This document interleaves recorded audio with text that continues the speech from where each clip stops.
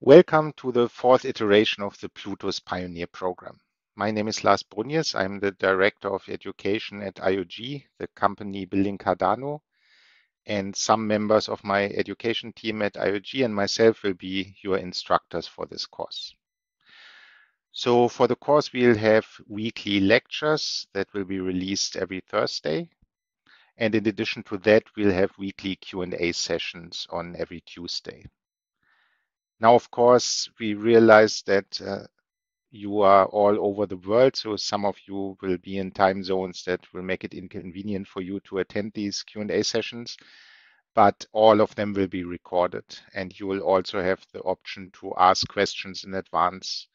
So we'll try to, during the Q&A sessions, both answer pre-asked questions and live questions. And in addition to that, you have several other resources available. So there's a GitHub repo that will contain all the code, both for examples during the lecture as well as homework, and also links and playbook where you can read up on the lectures as well. Then we have Discord for you where you can ask questions and discuss. So actually, more than 3,000 people have already registered for this iteration of the program. So unfortunately, we'll probably not be able to answer all your questions individually. But in the past, in previous iterations of this course, actually, there was a lot of help amongst the pioneers. So a lot of the questions were answered by other pioneers, and I really liked that. So it was a great atmosphere of learning and collaboration. And I hope that we will see the same in this course. But of course, my team and myself will also try to answer as many of your questions as possible. Then there's also Cardano Stack Exchange. So I ask all of you to ask questions there, especially if they are not directly concerning logistics of the course, but are more general Plutos questions that might be of interest for other people as well that try to learn Plutos. So this course obviously is all about Plutos, and Plutos is the native smart contract language of the Cardano blockchain. So if you want to develop a D app on Cardano, you will have to reach for Plutos. And in this course, you will learn all you need to get started writing your own smart contracts in Plutos and writing your own D apps. So in this lecture, after this introduction, my colleague Robertino will tell you how you can set up your environment. So in previous iterations, that was one of the biggest hurdles for pioneers, that it was quite tricky to actually get Plutos to compile in the first place. So we tried very hard to make the experience easier in this iteration. So we offer two options. One is basically a one-click browser environment. So we collaborate with TX Pipes, an Argentinian company that provided a tailor-made environment for this course for you. So you can basically just in your browser do everything. So you'll be connected to a Cardano node and other infrastructure, have a Haskell compiler available and an editor, and you can just work in the browser. In addition to that, we also provide a dev container for Visual Studio. So for those of you that prefer to work locally, that's also possible. And if Visual Studio code is set up correctly, it should be a matter of one click again to get a working environment with all the necessary dependencies installed. So we hope that this time will be much easier to get started. Then we'll have a demo, which will be presented by one of my other colleagues, Thomas, just to showcase you what you will be able to do if you successfully finish this course, just to give you an idea of what is possible doing in Plutos. Then I'll give a brief refresher on two cryptographic primitives that are used all over the place, hashing and digital signatures. And then I'll explain the so-called EUTO model, the extended unspent transaction output model, which is the model that Cardano uses.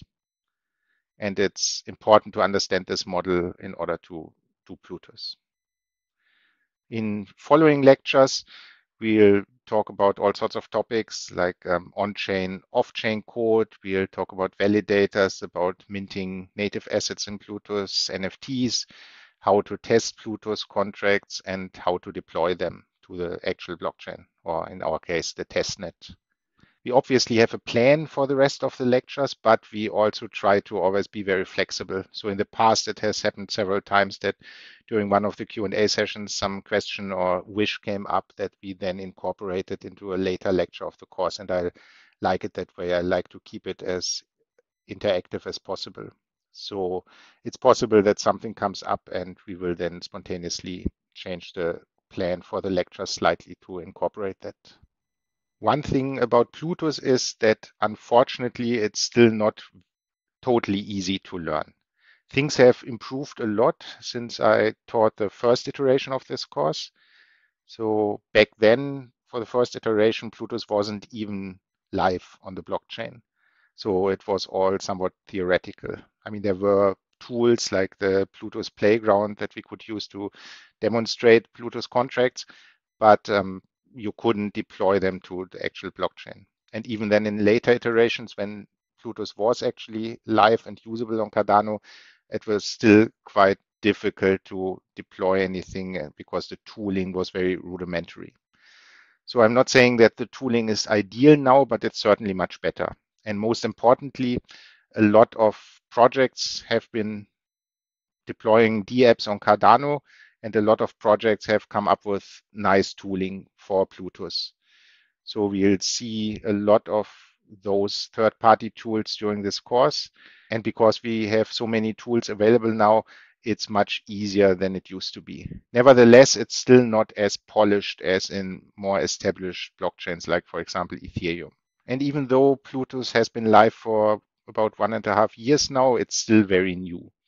So there are still frequent changes, not as frequent as they used to be, but nevertheless, and Plutus is still changing and evolving.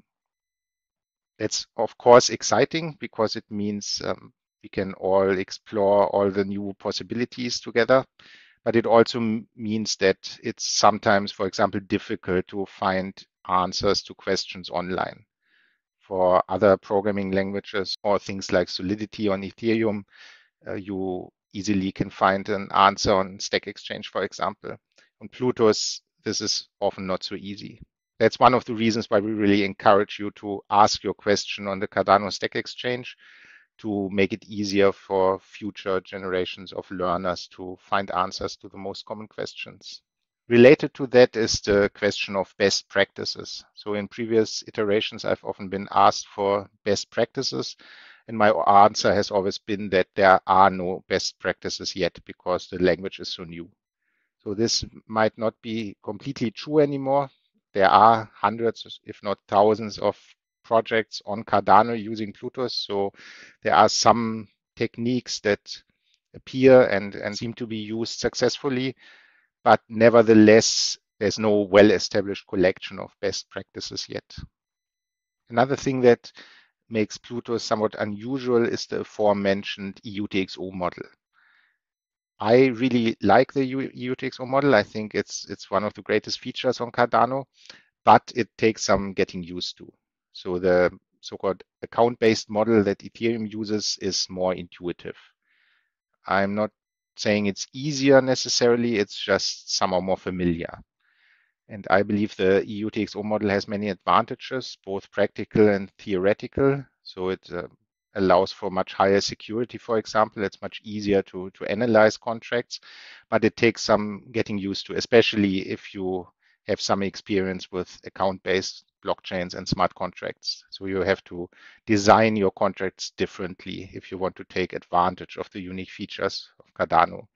So that takes some getting used to. But as I said, I love it. I think it's a great model, and it makes things in a lot of aspects much easier. So one nice feature of the EUTXO model is that it's deterministic in the sense that if you just look at your transaction and your contract in the context of this transaction, then you can completely deterministically decide or know what will happen once you deploy this transaction to the blockchain. It can still fail because your transaction can have an input that somebody else snatches away before your transaction gets there. But if it gets there, if all the inputs are still there, then it's completely deterministic what will happen. And this only depends on the transaction itself and its inputs and outputs. That's totally different on Ethereum. On Ethereum, there's basically global state, so you can never predict locally what will happen globally once you deploy a transaction. And that has nasty side effects on Ethereum, that, for example, you can end up paying gas fees and still have your transaction failing. That can never happen on Cardano. So on Cardano, you only pay transaction fees for a transaction if it actually succeeds. And in that case, you know in advance before you ever deploy it what will happen, what the effect of this transaction will be. Another thing that made Plutus quite difficult in the past is Haskell. So Plutus has been implemented in Haskell and you write Plutus programs in Haskell. Although these days there are actually alternatives. So there are projects where you can use, for example, Python or Rust to compile to Plutus script. But nevertheless, the main way to write Plutus smart contracts these days is using Haskell. And Haskell, even though it's a beautiful language that I love, is not easy to learn for a lot of people. Again, not because it's necessarily more difficult than other languages, just because it uses a different model of thinking. So it requires you to think in a functional way and not in the more familiar imperative or object-oriented way. However, because we know that a lot of our pioneers were struggling with Haskell in the past, we have also tried to make that easier. So last year we released the Haskell Bootcamp that should teach you all the Haskell you need to know in order to write Plutus smart contracts. So I hope that those of you that are not familiar with Haskell have looked at this Haskell Bootcamp in preparation for this course. If not, of course, it's not too late. You can still have a look at some lectures of the bootcamp.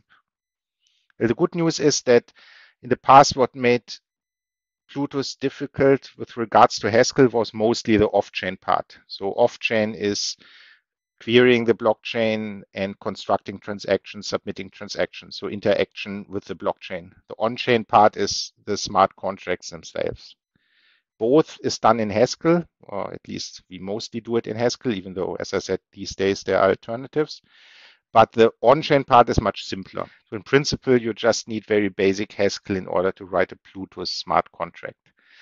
What used to be quite tricky was the off-chain part, because that used quite advanced Haskell features like type-level programming and quite sophisticated monads and things like that.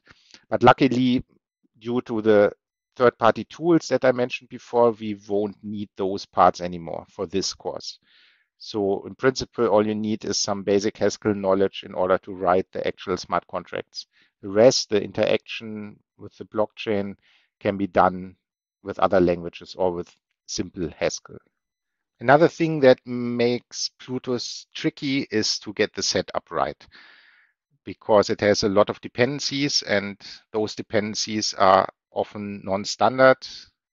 For those of you that know Haskell, there is the standard Haskell library repository package, where all the standard Haskell libraries can be found. But Cardano and Plutus use a lot of dependencies that are not to be found on Haskell, but just on some GitHub repos. And it was always quite tricky to get all the dependencies work together and actually get a working version of Plutus. As I said before, we now have this collaboration with TX pipes, so you don't have to worry about that anymore. And also locally, we have this Docker file, this dev container that should get all the dependencies right. And Plutus is not changing so rapidly anymore. So in previous iterations of the course, basically every week we had to update the dependencies because there was active development happening that we wanted to reflect in later lectures of the course. But this time we hope to get away with one basic setup that we don't have to change for the duration of the course. So that should also be easier. Nevertheless, it can be somewhat tricky to get started in the first place. So as you can see, there are some challenges. I mean, the EUTO model is somewhat unfamiliar, and there's Haskell, and the tooling is not yet ideal, and the setup might be tricky. But as you can also see, we have worked very hard to try to make it as easy as possible for you. So we try to make the setup easy. The tooling is much better now. Haskell isn't needed on such an advanced level anymore. So hopefully you will have a much easier experience than people that attended the first iterations of the program. So I hope in this course you will all learn a lot and that you will have a lot of fun, and that after the course you will explore the possibility of Plutus, because it's still so new that a lot of things haven't been tried and a lot of best practices still need to be discovered. So it's actually very exciting times because it's just the beginning and there are so many possibilities and so many things you can do with Plutus. And I hope this course will give you the necessary tools and skills to start exploring on your own. So I hope you all will enjoy the course. So next is, as mentioned before, Robertino's introduction to the setup, both on Demeter and locally, and then Thomas' demo on one of the things that's possible with Plutus.